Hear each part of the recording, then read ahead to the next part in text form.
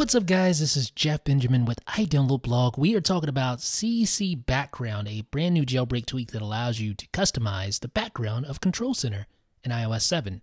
As you can see here, I have a picture assigned to my background in Control Center for iOS 7, and it works, Control Center that is, works just as you would expect it to.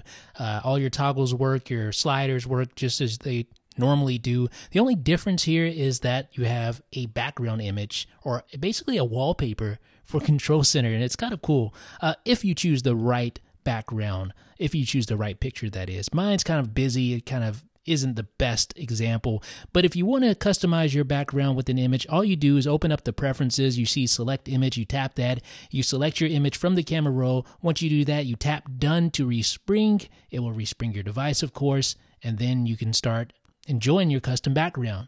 Now, there is an option to show the image in landscape mode as well.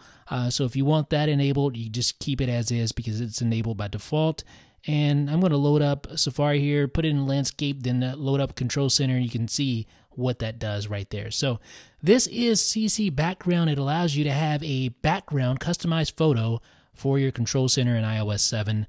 It is on the Big Boss repo. It is free, and I do recommend it. Let me know what you guys think in the comments. This is Jeff with iDownloadBlog.